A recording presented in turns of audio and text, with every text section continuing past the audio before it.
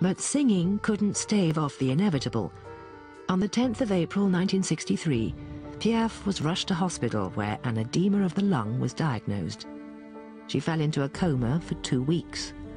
When she was well enough, Serapeau took her to the south of France to recover.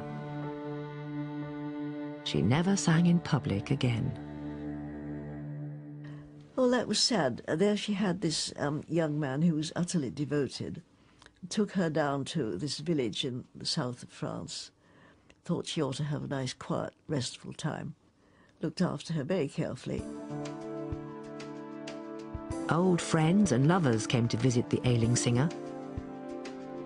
On the 9th of October 1963, she slipped into another coma and died the next afternoon.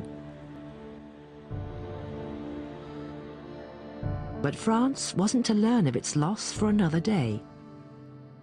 First, Piaf had to return to Paris.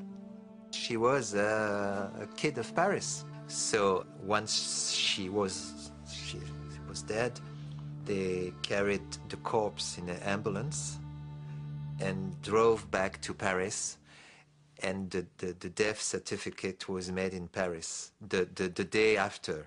She didn't die the date it's written on the death certificate, but the day before, you know, and not in Paris, but in the south.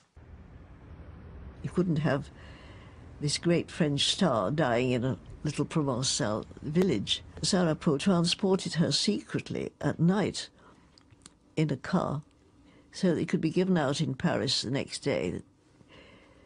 Madame Piaf est morte à Paris. We had to die in Paris. She was so closely associated with her.